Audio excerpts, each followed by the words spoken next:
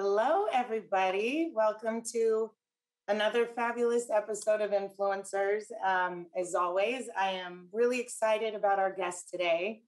I'm going to give you guys a little intro about our guest, Dennis Higgins, who will talk about this, came to us from Courteney Valenti and Kevin McCormick. But Dennis is, how do you summarize Dennis in a couple words? But he's a veteran marketing and publicity executive, 20 years experience. He's so much more than that. And you'll see that today of what he's working currently with to bring us some really great resources for both our residents and beyond. And I'd like to welcome Dennis to the show.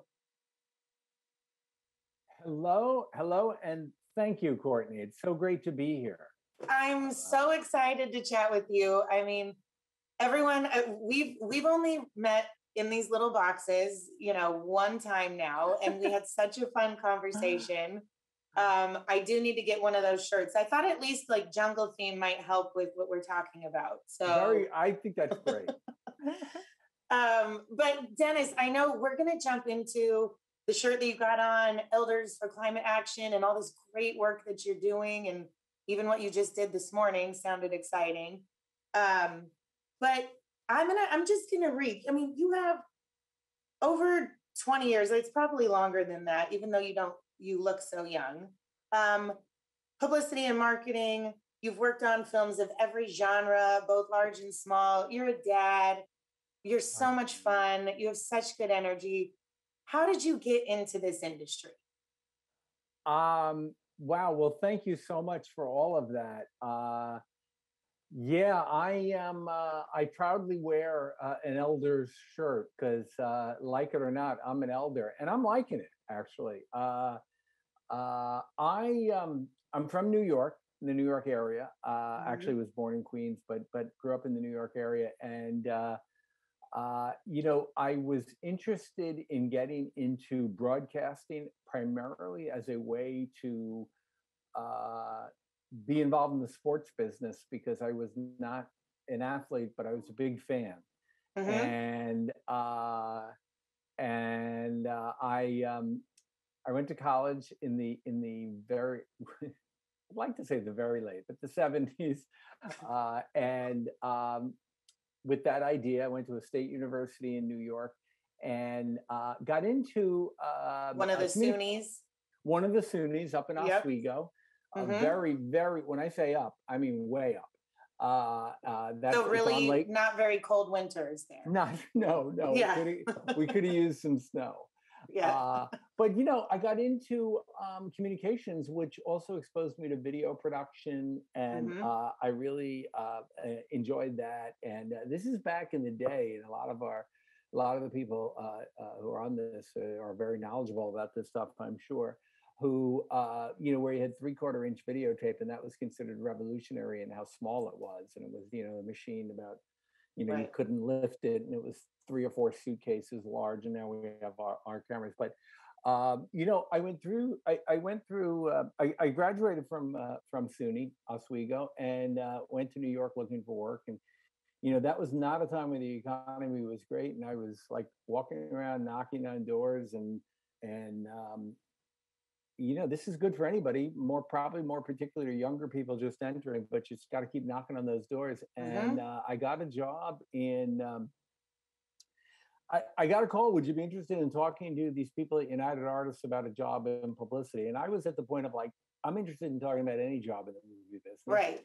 And United Artists was a fabulous place. This is back in the day where I literally went in and took a typing test, and that was a big part of what they were looking for. And I had no idea about what publicity was. But what was great about United Artists is it was one of the last film companies. It actually technically wasn't a studio, it was a distributor. But it was one of the last of the film companies that was based in New York. So it wasn't just what you have now and have had for years is essentially the key outpost office of an LA-based company. You had a company that the business affairs and the all sorts of departments were there and available to you know, for me to just garner as much information and experience as I could from. And I remember my first boss, Bill Wernick in the publicity department, who, you know, and I was a little, you know, an assistant level, and he came by and he gave me a project, and he walked away and he turned and he said, "But think about what you're doing, because you know we pay you to think here too." So, and it was a great sentiment that I've always kept That's with me. fantastic It advice. That's it perfect. was. It was great because you know you're at that level. You just want to run around and hustle and Xerox as many pages as you can, Yeah, you or get too whatever. robotic, and Yeah, and they it was hired great. you. Yeah. And it was great from that sentiment. And you know, essentially, as I said, you know, all the big companies, all sorts of companies, but all the big movie companies have offices in New York. United Artists had a much bigger operation, but almost everybody has a sizable sales office, publicity office, maybe Mhm. advertising office. And as happens in this business, as people know, I started to move around. I got an offer to be a little bit more than an assistant at another company, and I went over there. And guess Mhm. what? That didn't work out after a while, and I was looking for work again, and I got a job.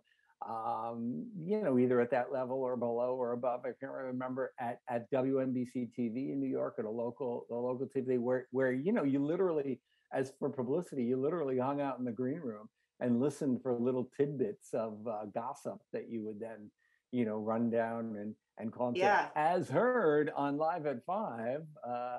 And I went to work for a number of different companies, and my primary experience was I was at 20th Century Fox, I Mhm. was at MGM, and then I went over to Columbia Pictures, which I was there when it became Sony Pictures. Mhm. And all of these things, and you know, anybody who's here knows this, you know, wherever you are, you know, things happen as you are at these companies. So, you know, I look back and I go, oh my God, I was at 20th Century Fox when Barry Diller came in, and then Rupert Murdoch came in, and they started Fox Broadcasting. Um and you know, one thing I do want to Yeah. say is just one last thing on my history, so to speak. Yeah. At least this part of it is, you know, I ended up moving to LA for Sony Pictures. They offered me to come out here and continue and move up in the publicity department. And, you know, the thought, I bit the apple is what happened. You know, the idea is, hey, I'm going to go to LA. That's the home office. That's where it's happening. And it was great, and I've had a great career, but you kind of realize, wow, that job in New York was like the greatest job in the world. I was the head of the publicity office for a major studio. I was the guy, so to speak, in New York for this studio. Yeah. I was, and here's the best part, I was 3,000 miles away from all those meetings that I ended up attending for the next 20 years. Right. You know, kind of no matter how bad it got, the phone call was eventually going to end and they were going to let me go home. Once you're in LA, that phone call might not end. Let's stay for another hour of why it's not working. So, but again, Exactly. I don't want to say Exactly. that in any negative way, because it has been a great business for me and a great career, and it was a great move to come out, because you know I say all that stuff about what a great job it was in New York, but essentially you as with any industry, you're only going to go so far if you're not in the home office or you're in an outpost. Yeah. And again, it's New York, so it's not an outpost. That would be clearly the wrong word to use about New York. But but And it was you've been great to in come out here. LA ever Yeah. since, right? Yeah, came out to LA, been in Yeah. LA ever since. You know, it's that thing when you move to LA, you know, people go, how long you been out here? And you go, I don't know, what is it, 2, 3? Oh, 26 years. Mhm. Because it's different. Time doesn't seem to pass in the same way, but it does. You know, I spent a number of years at Sony Pictures, uh, uh, which was, you know, fabulous. And you know, the other thing about being at studios is it's like being you know, it's being inside the castle. You're on the studio grounds. You're on the Yeah. lot. It's magic. It's where movies are made. Yeah. That job, due to a management shift, which again, you know, this is another experience, a management change, and my boss was out, and the new boss wanted someone else coming in, and I was out, and luckily for me, everybody treated me very well. But I was out, and I started looking for work, and I went over and I knew some people at Miramax, and I went over with the idea that I'll come and maybe I can help out on your awards campaigns, because I know those are very big for the Miramax company. And lo and behold, I was flown into New York to meet Harvey and interview with him, and it went very well. And Harvey said, "Why don't you come to New York and head up our New York office here and work with the people in LA?" And I went there, and yeah, it wasn't the best match for me, but it was a great, it was a tremendous learning experience. Oh And yes, I can imagine. I can imagine. and That's episode 2. Yeah. that's episode 2. And you know what? Again, they treated me fine. They ended up, it wasn't working out as what we had all hoped. I ended up moving back to LA and working for them for another year, which was great. And eventually, I moved to a couple of smaller production companies that made movies, that did what a whole nother area of the business. They secured financing and they produced movies, and they made distribution deals or financing deals with major studios. So I worked on, for example, Terminator 3 was a movie this company Intermedia was making. They had the rights, they got it all together. They got Mr. Schwarzenegger to agree to come back. And that makes it easier to make a deal at Warner Brothers to distribute the movie. And then we're working with Warner Brothers, and I am representing the filmmaker, and I'm in on all the meetings trying to make sure that the filmmaker's needs are taken care of. But I'm also turning to the filmmaker and go, these people at Warner Bros., they really know what they're doing. You're probably best to let them do what they're doing. Let them lead. Yeah, let exactly. them lead. Stay in your lane. They did, and then I had another fabulous experience. I worked on a movie called Alexander that Oliver Stone directed. That was his passion project. It didn't end up being a financially successful film, but it was a tremendous project to work with these great creative people, artists, and that again was with Warner Brothers. And unfortunately, that company, things I'm not that versed in, they were financed by a lot of German money. That there was apparently a bubble in Germany, and that bubble, as bubbles do, deflated. And I was out looking again, and I found a job at another very small company, a French filmmaker.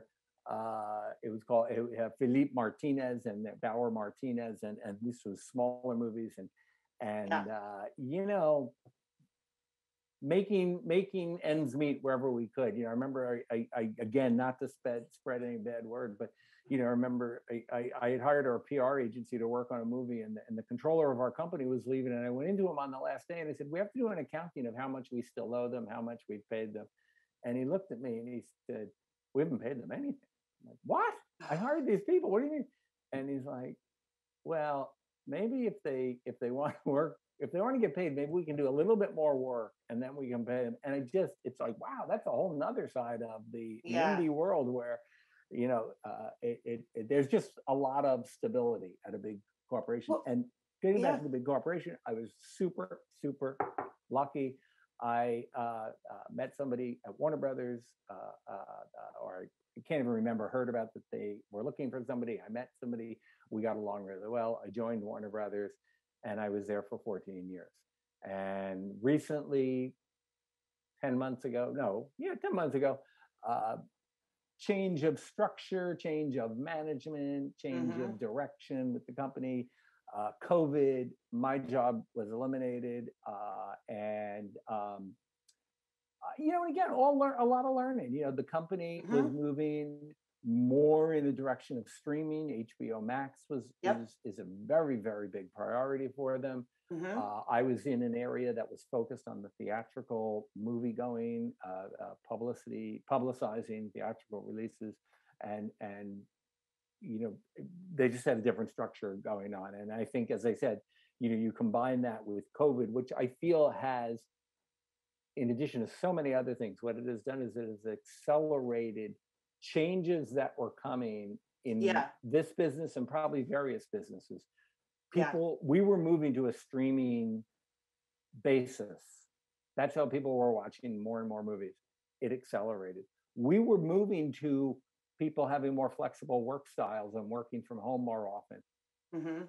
Super accelerated with COVID.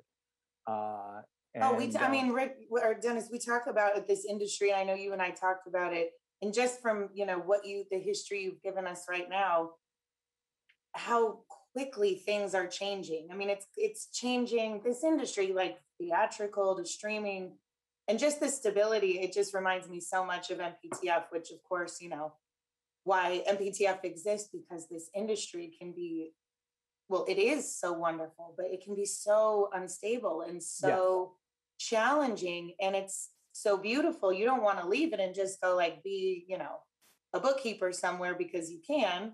You got to right. figure it out. And it's so much about sports. I know you and I talked about that, and you said, you love sports, but it's the same way. A new coach comes in, a new athletic director, a new boss comes in. You win one game, it's on to the next. You're promoting one film, you're on to the next. And Yeah. Well, I remember the other thing we were talking about, yeah, just the differences in different aspects of the business that I've been through. But that reflect a lot of people's experience. When I worked on those independent companies, I'd work on that movie Alexander, for instance. I would work from the time it was a script that Oliver Stone had agreed to do and wanted to do, and all the way through to its release, which was two plus months and years. months. Yeah. Yeah, yeah, sure. When I'm at Warner Brothers, you want to do everything you can for the filmmaker and for that project, but invariably you have 20 movies in 1 year, 52 weeks. You can figure it out. You have 2.5 weeks on each movie. Hmm. And, it would be this thing like, where am I going to find the time? And, you end up, and it's the beauty and the curse of the business. You end up, working 24/7 because, you're committed to it, and it's just the nature of it. But also, when you put in 2 days on a movie that's going to come out in, like an Alexander, that's going to come out in 2 years or a year, that's 2 days off that, you have 2.5 weeks of your life to work on that movie. So you just used up 2 days. And I mean, you don't budget it out like that. You work on Sure, what you have sure. to work on. But to your point, when you're at a studio, don't get too excited about the ones that really work. That's great if they really work, but there's another one coming in 2 weeks. And same thing, don't get Yeah, too down because there's another one coming in a couple of weeks. And the commitment, as the people on this broadcast would know, the yeah. commitment of these artists and artisans and workers and technical people and everything Hmm. to making these projects, which are just phenomenal. I mean, and that's another. You end up working on projects that you need these huge companies Right. to finance To and carry make, through. because Yeah, you absolutely. can. And you had sent me a note where we were just talking about prepping for this and thinking about stories in my background. Hmm. And when I went back on the specific movies, it's almost always, I mean, some of them were great experiences. I worked on the Hobbit movies. I worked on Mad Max Fury Road, Aquaman. I worked on The Hangover. And for all sorts of different reasons. The Hangover was great. It was a tiny movie that no one thought much of, that boom, Blew up. it Yes. blew up. The Hobbit was a massive project. It was a follow-up to, Lord of the Rings, which was already massive, and it was a Right. massive project. But it's really the people, Yeah. that you work with, whether it be the producers or the directors, and they're extremely creative and smart, and they can go over the edge because they're so committed to this or tied up in this project. But for Right. the most part, they're pretty, they're smart and sensible. They're people, and I Well, it's just a remember, like, family. You get to become it families is, with every project is a different family. and I remember specifically on The Hangover, working with Todd Phillips, and in the beginning, Hmm. this was this movie that nobody really knew much about. Todd had the idea here, and I remember Did it bring. oh, go ahead. Go ahead. I just remember bringing press out to the set, and Todd Hmm. was like, he's so smart because he was so, bring him out. Like, I'm like, is today a good day? Today's a good day. Bring him out. Is tomorrow a good day? If you have people tomorrow, bring him out, because he knew he had a small little movie that it was going to really benefit him and benefit the movie more than him. Yeah, and get then people out to see it. Did you yeah, know at any point during that project that all of a sudden you were like, this is actually going to be pretty yeah, I don't think we knew quite it was going to have big? that magic that it had, because but there was a time when we first started screening it for a test audience where the reaction was just so amazing. Mm-hmm. And what I wanted to point out is also just, the things you have to deal with in the business. Todd was uh, inviting us to come out on that first movie and bring press to the set.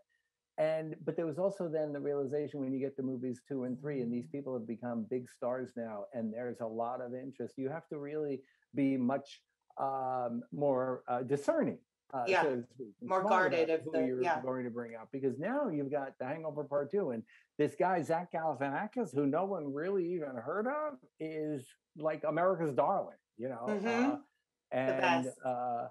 and yeah, and they were really good people. And again, it's the people. That's what I was going to bring up. Is as I Yeah. go through the Yep. projects, I think of George Miller on Mad Max Fury Road. It was the most gentle man, the greatest man. Peter Jackson was absolutely wonderful. The Wachowskis, to work with the Wachowskis Wow. was Yeah. such an experience. And one of my favorite projects, two of my favorite projects, unfortunately, they're not always the financially successful ones. One of my favorite projects was Speed Racer, which I thought was groundbreaking Oh, in very cool. what they had done, Yeah. and also how they were transitioning, which was groundbreaking in a whole social sense at that time. But they also worked on a movie called Cloud Atlas that was just beautiful and wonderful. And Wait, I have to stop you because we need to talk about ECA. And you and I, we already did this before. We talked so long, like you and I can go so long. So I want to talk yes, about. we do have to talk about ECA. I know. Let's talk about Elders Climate Action Yeah. and the great work you're doing and how you got involved. And yeah, I mean, yeah, tell us about it. I was out of work and wanted to do something. As I looked at how do I want to spend my time, I want to do something that is meaningful. I don't want to fade away and do nothing. Although relaxing is a good thing. Yeah, it would be okay, but you're passionate. Absolutely. Yeah. But and I thought about doing things that matter to me and doing something that make a difference. And I think about the world that I'm going to leave, hopefully not too soon, for my children, right. and for others, and just the world as it is now. And where I looked and saw something that I was passionate about is that we have a problem with our climate, that for all sorts of reasons, fossil fuels, abuse of the environment, lack of foresight, whatever, the climate's in bad shape. It's getting warmer, and we need to do something about it. It's frightening to think that I heard that stuff back in the 70s or the 60s, and here we are in the 20s going, yeah, we got to do something about that. And and I'll tell everybody who is on this that there are a large number of organizations that you can be part of that are trying to do something about this. And for me, there's this one, Elders Climate Action. It should be Elders for Climate Action, FOR. I know. I always feel like I'm messing it up when I say, but it's okay. Elders Climate Action. Yeah. And it is a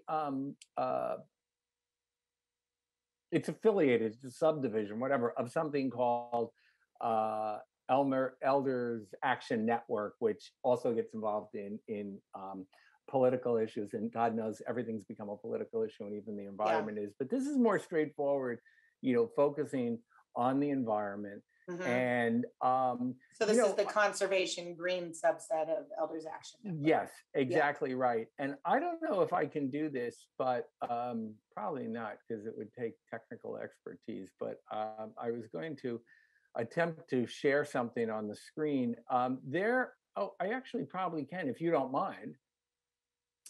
Let's ask we can ask our producer, or else we can always, do it again or send it. Catch up either. But what there's Jen. Hi. There's the boss. There's the boss. El Jefe. Hey, Yes, absolutely share the screen. And I also agree with Courtney's line of reasoning. We need to have you back and just do a half hour on this. okay, Yeah. great, It's great. so important. So let me quickly And one day when we can, yeah, you share your screen. We'll have you on campus because yeah, well, that's a great segue because Yeah. there's just a lot you can do. If you're concerned about the Yeah. environment, there's a lot you can do. Elders are, you may all know this, elders are, first of all, we have so much to offer. Not just Mhm. elders of this group, just older people. We have so much to Absolutely. offer. Absolutely. We have, generally speaking, we have some time on our hands. And as I said, there's a number of organizations you can be part of. Elders Climate Action really worked for me because it is a group that are people like me, not necessarily in the entertainment business, but people who are older and want to do something. Mhm. It is a group that works with other groups too, so that we can bring in.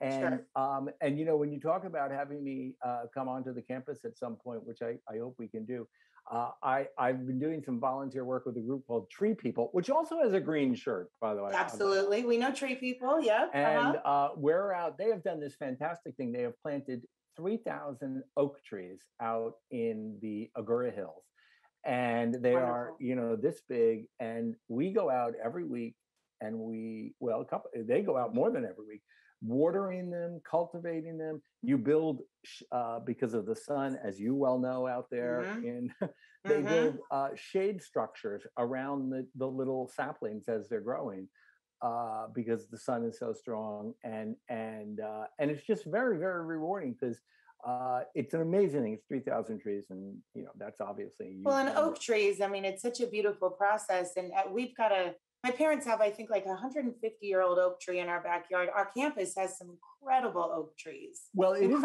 Incredible. those.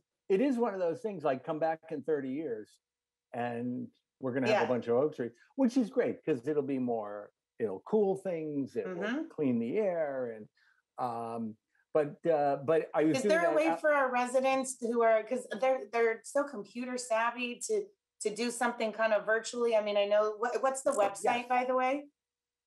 Well, the website for elders is here it is, ECA. I think I have it up as well. I know I just put it in here. I typed it in myself. ECA.org, I believe. I'm going to find that. Yeah, there is. We'll send it out. A lot of what we do right now, obviously a lot of things are impacted by eldersclimateaction.org. Yep. www.eldersclimateaction.org. And obviously a lot of it is impacted by the continuing COVID situation. I love this. But joining our voices with all generations. Very similar to the mission at MPTF to connect everyone and do great things. Yeah, it's wonderful.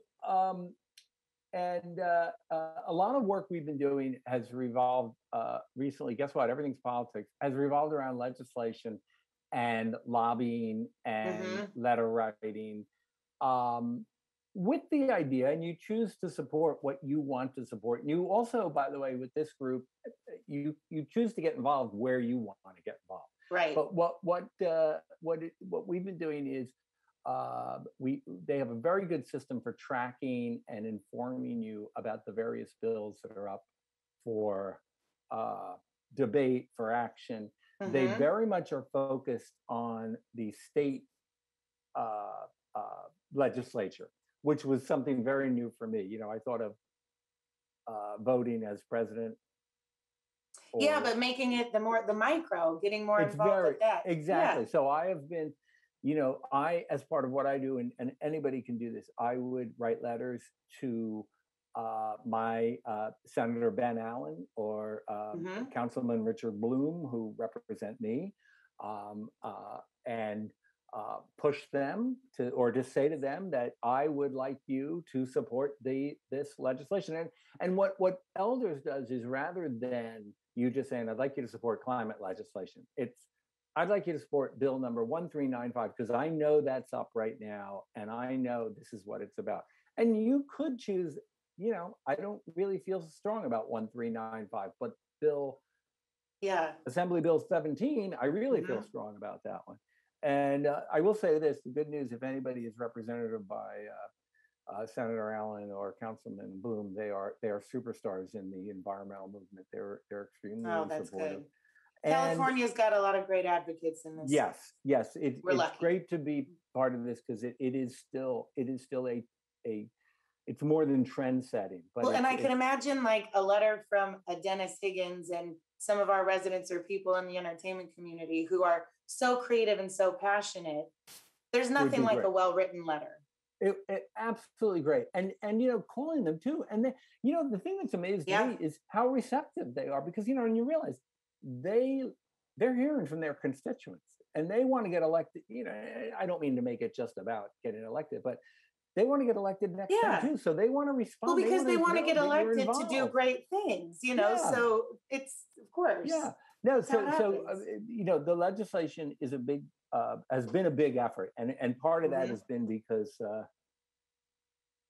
I think where we are now is the bills that got passed by the legislature are now on the governor's desk and he is signing. I think he has to have them all. This poor guy, I don't know why he wanted the job back. He had 950 bills that were passed by the legislature this year on his desk that he has to get signed by October 10th. Ooh. So God bless him. And I thought I was busy. That's a lot. That's right. That's a lot. His office to say, and you call the office and you jokingly say, "Is the governor there?" It's Dennis Higgins calling, and he's not there. But they have people who are, at the very least, tracking who is calling, how many people, who is calling and supporting what, and knowing it's so important. What I have come away from this in my first year doing this is it's so important for me to feel like I'm doing something and making a difference, and for them to hear what the people who elected them and who will either elect them or not next time have to say, what we're concerned about. And overall, what Elders has been saying is we are concerned about the climate. So you have to take this into account. And I've got to say this also, we now move on to, we're now looking into the legislation on the national level, writing to Dianne Feinstein and Senator Padilla about including, and another superstar, Ted Lieu, including— Love Ted Lieu, yeah. Yeah, including as much climate legislation as possible in the reconciliation bill and hopefully getting that passed. And it's interesting talking about working with other groups because you can do that through Elders, you can do that on your own. If you go to the website, there's a partnership page which lists— Is NRDC involved? I would imagine all this legislation. Yeah, absolutely. Yeah, absolutely. But a group I got involved with, which is kind of fascinating, is the Sunrise Movement. And these are young people. In fact, you go to their website. Oh, you told me about this. Yes, if you're over 35, go over here. Yeah, and it will say, "Do you want?" I love this. Do you want to sign up for our over 35 support emails? And so be it. They let them. Yes, I want to support you, and I'll sit here and resent that. I'm not. Hey, I should be part of it, not just supporting. Right. It doesn't matter. We're all part of it. But of course. But I went out with them in I wasn't necessarily doing this in the 60s or the 70s, but there's probably activists on this watching this who were out making their voices heard. And that's what these guys are doing. These kids essentially are doing. They are, we stood in front of Dianne Feinstein's office, and I go over there and go, "Yeah, I'll stay with you because we're going to push for a climate core." And they're like, "We're not leaving until she signs." Yeah, like, are you ready for this? Yeah. And I'm like, she's not in there, right? Like she's not coming out. But they were there and they did. They stayed overnight. And the great thing is they have this energy of we're going to stay here. And they had this energy of, we got Joe Biden elected, and he better not be talking to the Republicans because he's got to do what he said he's going to do. And I would say, well, you know, he has to talk to the Republicans. That's kind of how And he the government should, of works. course. Yeah. Of course. And We and should then all, I kind of walk away going, you know what? Let them go for it, because maybe an activist campaign needs an element of people who are way over. And again, I get to the point of like, hey, I'm 67 years old, and the world isn't, I didn't do a great job necessarily with the world, and I'm not taking the blame for it, but what I'm saying is. But even that bigger purpose of, we talk about, you know, you and I talked about how what you're doing, and I remember that story, just that co-generational, the intergenerational, everyone coming together. And sure, the messages might be the same, but filtered differently. Yes. And it's so important because the wisdom, there can be wisdom in under 35 as well. There can be. And that's exactly right. It's not just that they have energy, more energy than me. Right. Or that. And it's not just that I have experience and knowledge that they don't. We all have it. And it needs that combination. And it needs, you know, listen, I'm passionate about it. The environment is politics aside, is a big, big problem that we are running out of time to do something about. And we still have time to do something about. And, you know, and it takes everybody, including this, you know, Greta Thunberg and people who are, you know, 15 years old. It's going to be their world, but it's not, we're still here, and it's our world too. And you are making a difference. It's you even the little things collectively. Yeah, it makes, of course. It makes, you know, because we are. Yeah. You're purpose driven, Dennis. You're obviously very purpose driven. Yes, and we who have worked in this business or whatever business, you know, we have energy, we have skills, we have motivation, and you know, whether it was getting that film campaign done or getting that movie made or getting a bill passed, all of it was about being motivated and accomplishing and do something positive. And the other thing I want to point out, there's an article in the Washington Post that I'll forward over to you. That you know, which is there was I think it was a legislator or maybe a press person in the UK that referred to them as the Grey Greens, and these were older people marching in London and getting arrested. I'm not asking you all to go out and get arrested, but I'm not telling you not to either. But they were saying, just do something to act, right? Like you were saying in the 70s. You're still talking about the same problem, but get out there and do something. Do something. So the ECA website is a great place to go to you know, find out. And it's not a membership, right? It's just a resource. It's a great resource. Yes, I mean, you can sign up as a quote unquote. There's no dues or anything like that. Right, you can sign up as a quote unquote member in order to get their emails. You don't have to. There is every month. There is a new members 1 hour video orientation meeting, which is terrific. It just happened, I think, last week, so it's 3 weeks away again. But it's you know, you'll find it on the website. There's also monthly meetings where they bring in speakers. There are video resources where they have past webinars and past speakers that would focus on different topics. Again, you know, it's a lot of legislation these days, and the speaker who's coming in, I think next week, and it's on the website, it's about legislature and that kind of thing. The one thing I do want to say is, you know, so there are also chapters, and there's a local Southern California chapter that I belong to, and in fact, last week I was out with a group from the Conejo Valley, which is right near you. Conejo Valley 350, that's another organization, environmental organization. And we were out demonstrating, I don't want to say protesting, demonstrating in front of a local Chase Manhattan bank that happens to be a 5-minute walk from the Motion Picture and Television campus. Nice. But demonstrating to say, hey, FYI, Chase is a super big funder of fossil fuels, and we would like you to, as their customers or just as the public, to get them to reconsider that. And And what I'm learning shift their is investment a little bit. shift their investment, exactly. Mhm. And you know, there's a whole movement. I'm sure people are aware of the Exxon, Yeah.